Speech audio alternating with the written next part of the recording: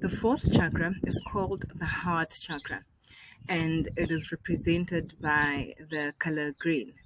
The heart chakra is located in the chest area, the heart area. It is represented by the lotus flower and has 12 petals. The heart chakra is associated with the element of air. It is responsible for our immune system, our compassion, tenderness, unconditional love, balance, and equilibrium, including rejection. When one is faced with a blocked heart chakra, they are an emotional wreck. Or you are an emotional turbulence, despair. You have resentment, dependency. You are bitter. You grief, anger, loneliness, self-centered. The list goes on. You lack commitment. You lack hope. You have trust issues, simply because anything that has to do with the heart is also influenced by the emotional state or the emotional being of a person. And the illnesses are associated with this chakra.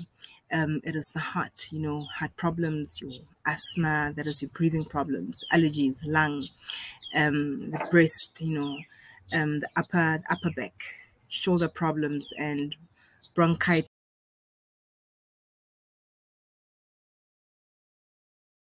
conditions.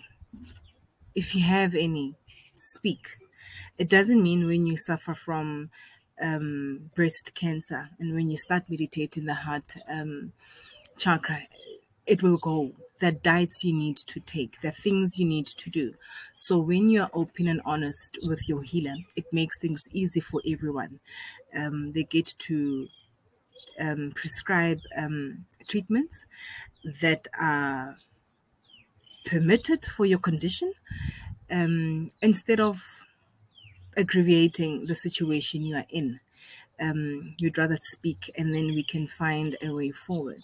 So normally the heart chakra is recommended for those who are going through a breakup, who have experienced death, who are under grief, those emotional problems that have to do with the heart. And some people don't have the problems that other people have, and they would ask questions like, how do I know that my heart chakra is functioning well? Well, when you're full of wisdom, when you practice compassion, your inner strength, balance of male and female energies. We will get into that as time goes on. Your pure intentions, in relationships, in business relationships, within family. You are a source of inspiration to other people. You're divine, man. Your vision, the way you speak, you touch people from the heart, and the ability to travel through space and become, invisible. The mastery of languages, your contentment, selflessness, sincere, kind, truthful. The list goes on and on and on.